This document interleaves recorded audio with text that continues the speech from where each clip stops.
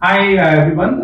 So we have come up with this another topic, that is your propeller curve. This is the one of the most important topic for the chief engineer or even as a second engineer, where we compare the propeller curve, and when we take the main engine performance, we check where we are operating. Are we operating in the optimum range? Are we running in the torque range condition and all? So we have tried to cover in this particular module what is a propeller curve, what are the different kinds of margins that we give, like C margin, engine margin, propeller margin. So we have tried to cover how do we select a propeller, whether a large diameter propeller will be suitable for us or a smaller diameter propeller will be suitable for us.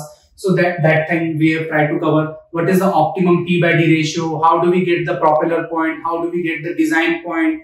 Right? Then light running, what is light running? What is heavy running of the propeller? So we have tried to incorporate all this and tried to understand the load diagram that we finally arrive at, right? So we try to find what is the torque and speed limit, right? Then we try to find out what is the thermal overload, right? What is the speed limit? So we have tried to cover all these points into this particular module, and I hope this will be helpful for your understanding, not just as a second engineer or as a chief engineer when you are giving your exam, but also when you are actually